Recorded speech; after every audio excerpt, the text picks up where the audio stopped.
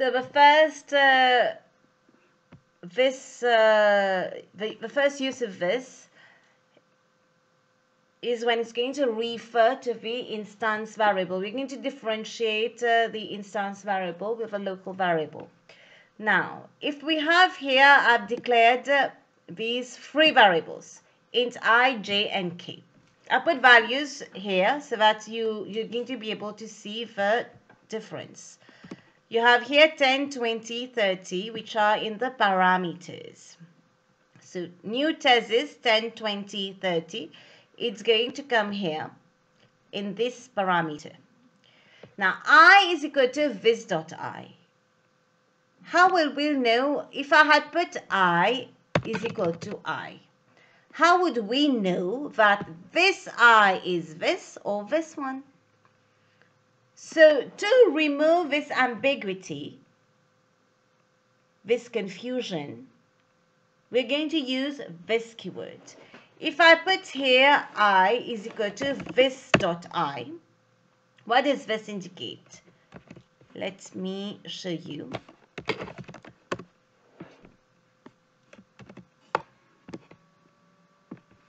The I is equal to this dot I here would mean this dot I. What does it mean?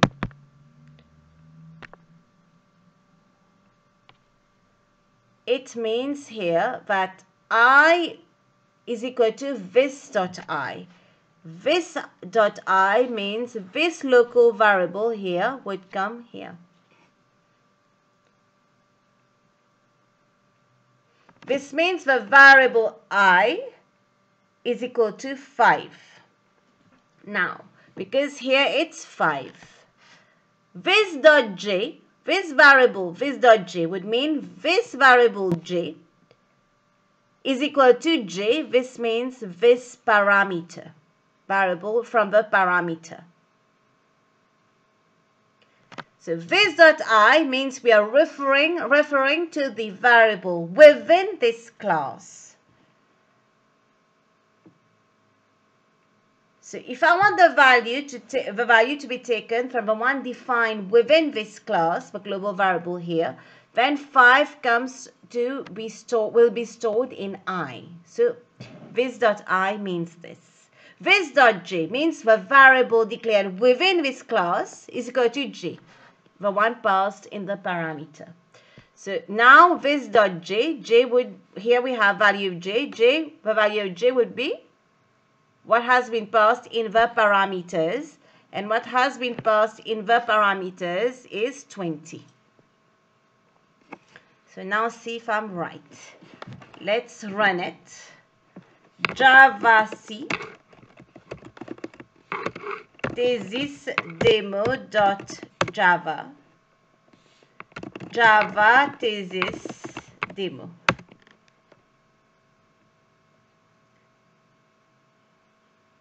So I is equal to this dot I. This dot I means we are referring to the same class variable. This dot j means same class variable, but the value of j is the one coming from the parameters. So this is the first use of this keyword.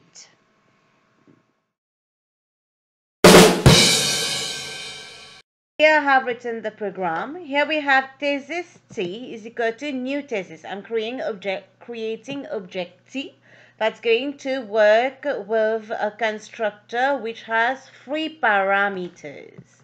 So T, we're going to look for a constructor which has 3 parameters here. So 10, 20, 30. That's going to pass through this. 10, 20 et 30. Now, I is equal to this dot I. This means this dot I, what will happen with this dot I? The value that comes in this class, 5. Here in this constructor, so 5 will be stored to I. J will have a value that has been passed through the parameters, that is 20. And then K will be equal to 30. Only this dot I, which is going to take the local variable value I is equal to 5. All right. So T dot disp.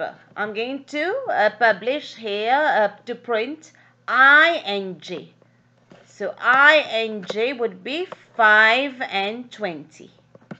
So let's see if I'm right. So let's compile the program.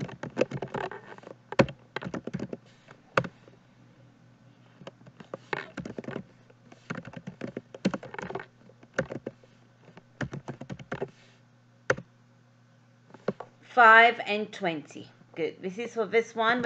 We've done the first one. Now T1 is equal to new thesis. So let's go to a constructor with no parameters. So constructor with no parameters is this one. Now what is this constructor doing? It is invoking this constructor. It's going to go on this constructor. So let's see it this way.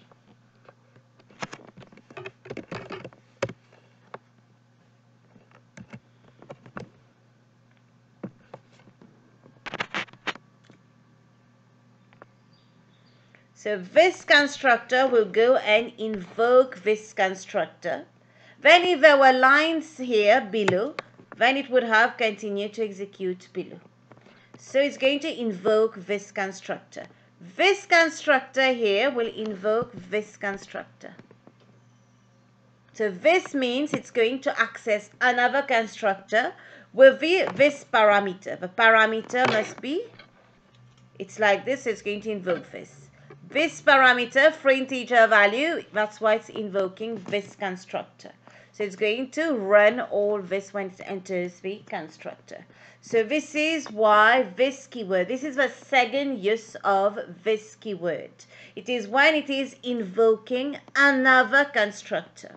Now let me remind you that constructor has no return type, not even void, and it bears the same name as the class name. So this is the second use of this keyword.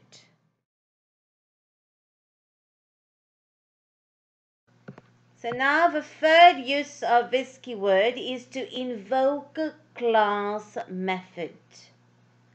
So now let's see how it's going to invoke class methods. See here. Now we have here my object has been created, T1.